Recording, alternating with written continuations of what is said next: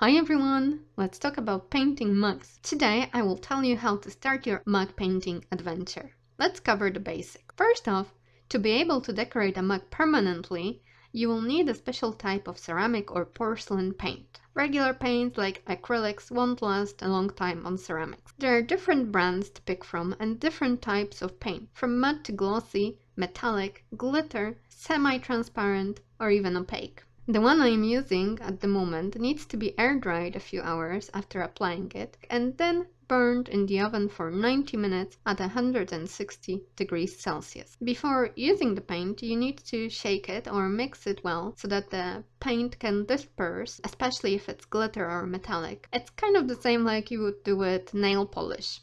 These types of paints, however, to the best of my knowledge, should not come in contact with food directly. So make sure to paint only on the outside of your mug and leave a reasonable rim at the top for comfortable drinking.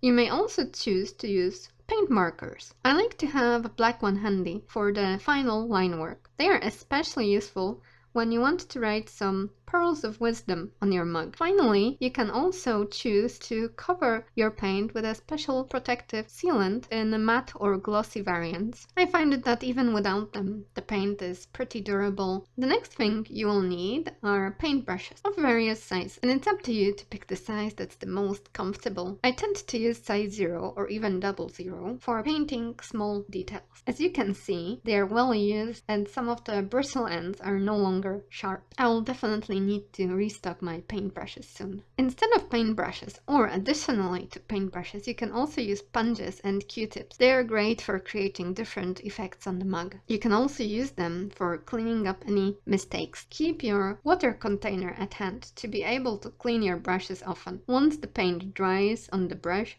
it may not be easy to remove it. When picking a mug you want to paint, make sure it's microwave safe. It's not a must, but this way you know it won't get damaged when you're burning it in the oven. I had mugs that completely lost their original color and even got burned as they were not meant to be exposed to such temperatures. Once you've picked the mug you want to decorate, clean it well. You can use rubbing alcohol to make sure there is no soap residue left on it or even fat particles from your fingertips. It's not a necessary step, but it will ensure your artwork will last much longer. Let me show you some of my ready creations to give you some ideas of how different paints look on finished mugs. This is glossy paint on a mug that has matte finish. And this is how metallic paint looks like. Here we have gold paint. It catches light and sparkles beautifully. It's one of my favorite mugs. It's a really simple and geometric design, but it doesn't have to be very complicated to just make us smile and make us happy and add something very special to a very plain white